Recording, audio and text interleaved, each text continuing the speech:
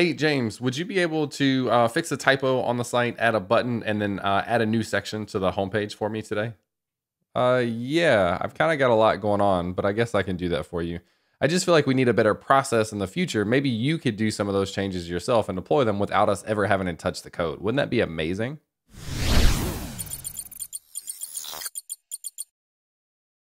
What's up, everyone? My name is James Quick, and I do weekly videos about web development related topics. And in this video, I'm going to show you a better way to create and manage your marketing sites, your landing pages, and at the same time, empower not only your development teams, but your marketing teams as well. So as you can probably tell, this video is sponsored by ButterCMS. Can you tell by the shirt?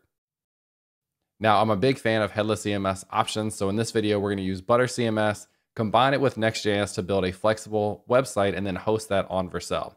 So for your reference, ButterCMS is an amazing option for both developers and marketers. After the developer teams set up the actual code base and deploy that, marketing teams can go in and make changes to the layout, the text, the buttons, the navigation, add extra pages, anything they want, they can go and customize inside the dashboard, which means no having to wait on development teams to ship new features or new updates to the website. Now, I know what you're thinking. James, that's a really awesome shirt. How do I get one? Well, the really cool thing about this video and working with Butter is giving away 50 free versions of their swag pack, which includes this t-shirt. So to be eligible, what you'll need to do is follow along with the video today, actually go through the process on your own ButterCMS account and deploy the starter application, the starter Next.js application to Vercel. So once that thing is deployed, you can send a tweet to be eligible. Make sure to tag myself, James Quick, as well as ButterCMS, and use the hashtag #BuildWithButter and include a link to your deployed website, and you'll be eligible to win one of 50 free swag packs. And as an extra bonus, if you create your account, you can then email support@ButterCMS and tell them that I sent you, James Quick, and you'll get 50% off for 3 months. So make sure you follow along with the video. There'll be instructions in the description below in case you missed any of that. But let's go ahead and actually see this in action. All right, so I'm at ButterCMS.com. You'll have a link to this in the description below. And I'm gonna go ahead and log in and kind of start from scratch here. So with my account, I'm going to use an account that I haven't used yet. So this is gonna be a brand new account for me. So I'm gonna use I'll use my James at Compressed FM email. This is actually for my podcast, Compressed FM, which you should check out with my podcast co-host, Amy Dutton. But they have this little onboarding experience in Butter to get to know you a little bit well, which I think is kind of cool. So what best describes my role? I'm a developer. How much experience do I have with a headless CMS? Personal projects. What are you thinking about? Nothing planned, just kind of trying it out. Maybe you're going along with the demo to get hopefully a piece of swag. Do you already use a headless CMS? And yeah, I use other headless CMS options. So show me the dashboard. So the cool thing about this is they have all these different starters to get you started and make it as easy as possible for you to onboard with Butter. So kind of every framework that you could imagine is here, including Next.js, which is what we're going to work with today.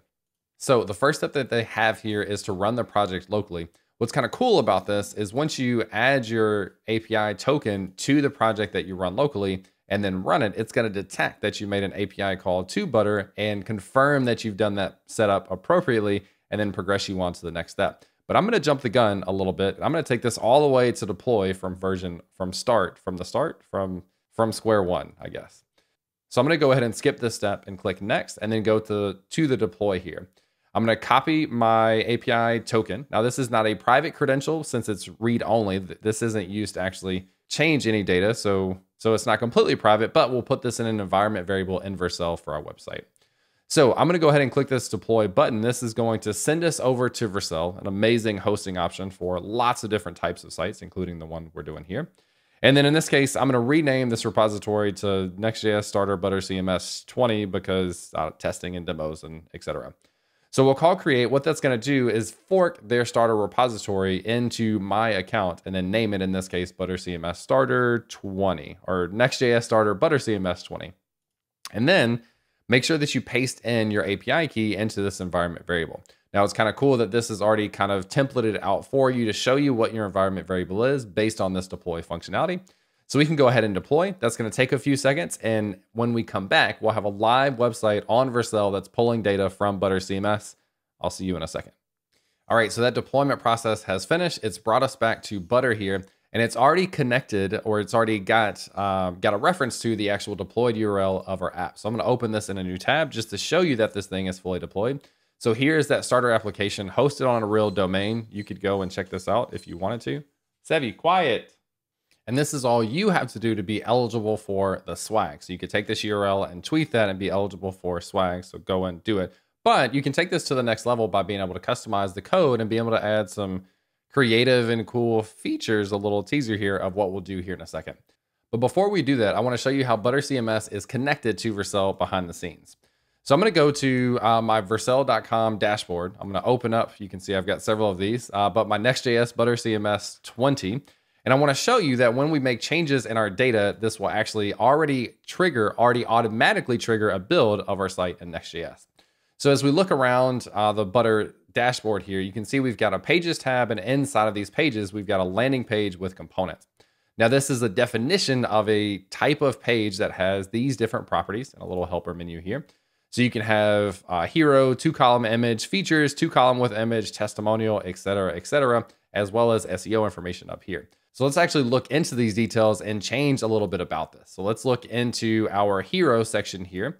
Let's expand this, and then we can say James's super cool website. All right, so now what's going to happen when we publish this, this is actually going to trigger a redeploy inside of Vercel. So if we look inside of deployments inside of Vercel, I haven't done anything, but this will now trigger a new build of our site. So you can see here that it's building. It'll take a couple seconds, and then we'll be able to see those changes live. So after you've deployed your site to Vercel, you can go right into the ButterCMS dashboard.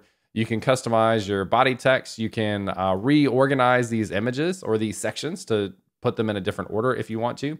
And all of that stuff will kick off an automatic build, and then you'll be able to see those changes live on your site. So I'll come back in a second and show you that. Okay, that only took a few extra seconds and it is ready to go. So now if I refresh, you should see that this title is changed, and now this is James's super cool site. Now I'm not going to get into building logos and color schemes and that sort of stuff, but you have full customization over all of these things that you see on the site. Now, if you want to add some extra functionality in code, that's where the source code comes in, which is just a Next.js project. So you can use all of your React and Next.js experience to build whatever you want. So now let's go ahead and find that code, check it out, bring it locally, and we'll be able to run this stuff locally, test changes, and then push that stuff back up to Vercel. All right, so I'm going to open up the github.com, and then I'm going to search in my repositories for just the number 20, probably. I've got a few different things in here that have the number 20 in them, so maybe that's not the best. Let's look for ButterCMS. And here is my Next.js ButterCMS 20. Again, done a few of these.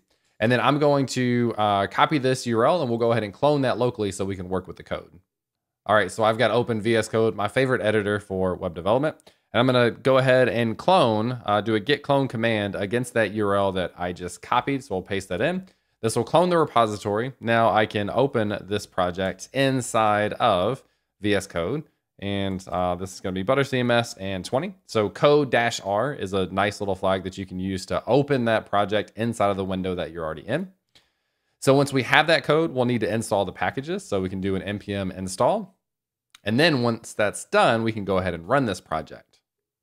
All right, so that has finished. Now the other thing we need to do is update our env variable so that it knows what our API key is. So that's the thing that we would have gotten in our dashboard in one of those previous steps. So if we go back to the home page here and go back to the run locally or the deploy, I believe as well, you can copy your API token if you didn't already have it. Now here's one cool thing that I have in my computer is a multiple clipboard history app called Flycut, I believe. So I just copied this thing just now, but if I go back through my history of things I've copied, you can see I copied it a while back too when I pasted it inside of Vercel. Get yourself a multiple copy clipboard app thingy. It's super useful. So we'll paste that in. So that should be all we need to now be able to run this thing locally. So this should start up a Next.js project. It's going to run at localhost 3000, and we should open this up. We'll see the same exact thing that we just saw running locally on our machine. It's connected to ButterCMS. It's pulling in all this data, but now we can even do cooler stuff where we can test locally. So if we go back into the dashboard and go back to our pages, for example, and we make more changes. So let's look at this landing page with components. That's basically our home page. Let's open our hero and let's say, James is the best web developer in the world. Completely false, by the way. If we just now save a draft, what's going to happen is back in, let's close out well, we can leave that open. Let's come back to our local version of this.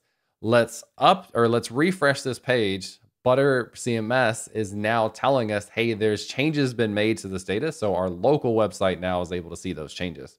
Now this comes from a configuration in the source code that is listening for preview changes, not just publish changes. So I'll show you where that is. So let's go back to our source code. I'm going to open up the API.js inside of the lib folder. And inside of here, I'm going to move this down a little bit so we can see more. There's a preview setting flag. So it's looking for a preview variable inside of the .env file or in your environment variables in Vercel. And then it's determining if that thing equals true, or if the preview setting is undefined, then it's going to go ahead and set that for you. So this is saying that preview mode will be made available to you by default. So this is why running locally, we were able to save a draft of our data and have that show up on our website. This is a great way to be able to test out some stuff and have other people see the changes that you've made. Now I've got a couple of wonky ideas. I want to show you how you can use ButterCMS to do configurations for your website. And one of the things that I had in mind was, what if we took our hero and we decided for some reason, marketing team might want to turn this thing upside down. I don't know why they would, but they might want to. So what this would look like in our CSS is we would have a transform, and then we would call not translate, but rotate. And then we could rotate this 45 degrees or 180 degrees, which will just flip that upside down. Why would we want to do that? Because we absolutely can, to show you the power of ButterCMS with Next.js. So there's two things we'll have to do here. We'll need to update the components inside of ButterCMS to accept that property or have that checkbox. And then we'll need to update some code to apply that new style based on what we just saw. So let's go ahead and do this. All right, back in the ButterCMS dashboard. If we look inside of our hero, we have a couple of different properties. We have headline, subheadline, image, button label, button URL, scroll, anchor. What we want is now another checkbox inside of here that we can determine whether or not we want to flip this upside down. So let's go into our page types inside of our landing page. You see here all of those different sections that we have seen inside of our page. Now you can also see that this is used by one page uses this page type. So inside of our hero, let's go and open this and go to edit. And now we'll just add a checkbox here. So they've got a checkbox setting that we can just click to add, and we'll call this flip vertical. We'll say it's not required, and we'll say the help text is, do you want to flip this thing upside down? Why would we do it? Because we can, because it's going to be fun. So we'll go ahead and click done here. And now we can go back into our landing page. Oh, let's make sure to save this first. And now we can go back into our pages, look at our landing page with components. All right, so it's going to be our main page. Go back into the hero section. Now that hero section is configured with this extra property of flip vertical, it gives us a little text here, the helper text. And we can say, yes, let's flip vertical. And let's go ahead and save this as a draft. Cool. So now we need to go into the code and look for this new property and add some CSS based on that new property. Now, to show you what this data looks like, one thing we can do is come up into this three dots menu and look at the API Explorer. This is going to show us the data that's going to come back when we actually query this page. So you can see in here for this page, it's got a field section. Inside of there is where we have the body. Inside of the body is where we have all these different sections. And then inside of the fields of the hero component, so that we have these sections inside of the body. Inside of hero, we have this flip vertical true. Now we need to look for that property inside of our code and go and apply this new style based on that. So let's go do it. All right, so let's pull this API Explorer down a little bit. We'll come back to our code, and I'm going to look for a landing page dynamic route here, which is slug. So what this does is it creates a landing page component, or uses this landing page component for each one of our landing pages that we have. And then what we have is for each one of the body fields, so the inside of the body, there's the different components. Each one of those, we're going to generate a landing page section. Then we translate from the ButterCMS component to an actual component in React. So you see that we have the hero here, the 2-column with image, features, etc., etc. So we can open up the hero component, which is in page sections and hero. So just kind of showing you how this relationship works. Now, one of the things that I want to check is if this property of flip vertical is present. So let's save this. We can also log this flip vertical. So just so we make sure we are getting this inside of our code, let's go back to the locally running site. Let's refresh because that was made with my CSS change. So it should be back to normal. And let's look inside of our console. And then inside of here, you see we have a property of undefined. So maybe we didn't quite type that in correctly. Let's see if we are passing in, we should be passing in all of the section data. All right, so we're passing in all of the section data. And now we just need to make sure that we're getting that right property. And checking back in the API Explorer, this is kind of handy to have this. It's not actually capitalized with the vertical. So it looks like it's all lowercase. So let's come back to our locally running site, and then we will lowercase this to make sure we get the spelling correct, and then go and update it here as well. So now we should see that we're getting this property of true. It's going to refresh here. So there's our property of true that we care about. So now that we know that is the case, we can apply some styles to this section based on if that property is true. So maybe what we can do is conditionally add a class name. So let's go in and make this ES6 template literal string. So it'll have the class of hero section, and then we'll have a conditional class of flip. So what we'll do is we'll use our flip vertical variable that we just got above, and this should actually be inside of brackets as well. So that flip variable, if that flip variable is true, then we'll add a class of flipped. Otherwise, we'll add nothing. So this is a ternary operator where we're checking the condition or the truthiness of flip vertical. If it is truthy, we'll apply the class of flipped, and then if not, we'll see nothing. So if we save this and refresh, we don't have the styling yet for this, but if we refresh our page, I think this should be okay. Nope, flip vertical is not defined. That's because we forgot this is lowercase. All right, now we should refresh. But when we see this component, we hopefully will see that it has an extra class of flip. So if we go back up to hero, you see it has the class of flip. Now we just need to add that in our CSS. So let's open up the CSS. There's a lot of starter CSS in here. You can customize this obviously as much as you want to. I'm going to start at the top just for simplicity, but I'm going to add a flipped, and we'll call this, we'll do the transform, and then not translate, but rotate, and we'll rotate this 180 degrees. So now if we come back to this component and refresh, for whatever reason we want to, this thing is flipped. But the cool thing now to show you how this works is now if we come back in and uncheck that flip box or the flip vertical, let's uncheck that. And then let's go ahead and save that as a draft. The local version of our site is now going to know that that thing has changed. And when we refresh, this thing is back to normal. So a couple of cool things that you could do. You may or may not want to actually flip something. You could add a snow effect to your site, which is something we might do right now. And then you could add a call out that's configurable to say, hey, if we have a sale coming up, we'll put this call out bar at the top. Whatever you want to do, you can customize between your settings in ButterCMS and the code in Next.js. So let's see how to add a snow effect to the site. So maybe it's seasonal and you just want to add some snow. Let's actually go into our definition for this page type. So let's go back to our content types page type. Let's go to the landing page, and inside of here, inside of not the body directly, but just the actual page itself, because this won't be tied to the body, but the whole page, we will add a property. Let's add a checkbox of is snowing. And I just realized why we had the capitalization earlier. This is actually kind of a user-friendly name that you should be typing in here. ButterCMS is then going to translate that to snake case. So that's why I was lowercasing it for us. Should we add snow effect on the site? All right, and this will be a checkbox, so just yes or no for is snowing. So we'll go ahead and save that. All right, so let's go back to our actual page. So let's go back to landing page with components. Go into not the body, but below we have the setting for is snowing. Let's go ahead and save that as a draft. Now, instead of going into the specific component, we're gonna look inside of the landing page property here. So if we look inside of landing page and then we log out this page, we should see this property now is coming along with this page. All right, so let's go and look inside of this page. You see this is being logged out. Inside of here, we've got our fields property, and down here somewhere, we have our is snowing property set to true. So now we can detect that and add a snow effect to our site. So on NPM, there's snow effect React. I forget exactly what it's called. There's React Snowfall. And I've kind of played around with these, but it makes it really easy to add snow to your site. So I'm going to go ahead and copy this install command. We will close our running site for a second, install this package, and then I think all we need to do is add in this snowfall component here. and we can add our snowfall.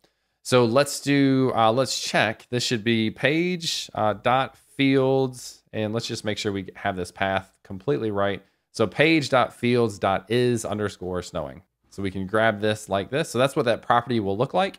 And then inside of our page, we can say if page, and we can use the question mark syntax here to make sure we don't have any errors if any of these pieces are undefined. So page.fields.is snowing. If that is the case, so and then we'll also add in the React snowfall. Did I get that right? Just snowfall. So let's go back, and this will be snowfall property or snowfall component. This should just give us snow since this thing is turned on. Let's go back to our page and let's refresh, and it takes a second for this to start up. And actually, no, it doesn't. We're not running the site because we stopped it to do our npm install. So let's get the site running, and let's go back and refresh the page. And you should see, hopefully this can come through, that we've got this snow effect coming through on our site. Now you could do this seasonal you could change this for flowers or anything else that you wanted to change, but here's the snow effect controlled by Butter. So one more time, if we go back into the dashboard and turn this thing off, so inside of the body, and we want to check off is snowing, and we save that draft and then refresh our page locally, now that snow is completely gone. So you can customize anything as wildly as you want to. Now, the last thing I want to show you is that this is still connected to our deployed website in Vercel. So let's do two things. Let's do our is snowing property, and let's go into the hero and do our flip vertical property. Make sure that's checked. We'll go ahead and publish this. Now, behind the scenes, what this is going to do is kick off a build inside of Vercel so we could see these changes. But the one thing we're missing is, since there's been code changes, we need to actually update the code that Vercel has by pushing to the GitHub repository. So if we do a git status, you see we've changed a couple of different things. So let's go into our git commit, or actually let's do a git add star. We'll git commit added some amazing new features. Oh, I use a shortcut for git commits, so I don't ever write them by default very often. So I forgot the -m there. And then I have shortcuts for GGP to push this to production. So what's going to happen is that is going to kick off another build. So it's actually two builds, but we needed to do one more because of the code change. After this, it's just changes in Butter. So we'll come back to ButterCMS. You see we've got a build kicked off here. And once this is finished, we should see these changes in our live site. Okay, so it looks like this has finished. Let's come in and refresh the page, and it should be upside down with snow effects. I don't think I've ever had more fun messing with the settings of a website. So one last thing, just to show you that there's no more code changes and your marketing teams can come in and make these changes. Let's get rid of flip vertical. Let's leave the snow just because I think that's fun. We'll publish this. That will kick off yet another build. So make sure you understand that this thing is connected. So it's kicking off another build. We'll come back here in a few seconds and see that flip is gone, but the snow is still there. And all this stuff is really, really cool and connected between ButterCMS, the code in Next.js, and deployed on Vercel. Okay, it's ready. Refresh one more time. Flip goes the other way. Snow still falls slowly. Awesome. So that is how you can use ButterCMS as your headless CMS to build really cool and flexible landing pages and marketing sites where your development teams can add the features that they want, the functionality that they want, and after that be hands-off for anyone else to come in that you approve. Not just anyone, but people that you approve, and add to the site to make changes, configurations, add snow effects, flip things upside down, whatever it is that you want them to be able to do, which can be a lot of fun. You see that it's integrated directly with Vercel to push updates, to trigger a build in Vercel, so you always have the latest stuff displayed on your site. It's really, really cool. So don't forget, there's instructions in the details below, in the description below, of how you can enter to win one of 50 swag packs from Butter. Don't want to miss out on that. Go through this setup, deploy a Next.js project, the starter project, to Vercel, tweet about it, include my handle, ButterCMS, the hashtag build with Butter, and a link to your site, and you'll be eligible for the giveaway. Hope you enjoyed the video. If you have any additional questions of things you want to see covered in the future, let me know in the comments below. Thanks as always for watching, and I'll catch you in the next one.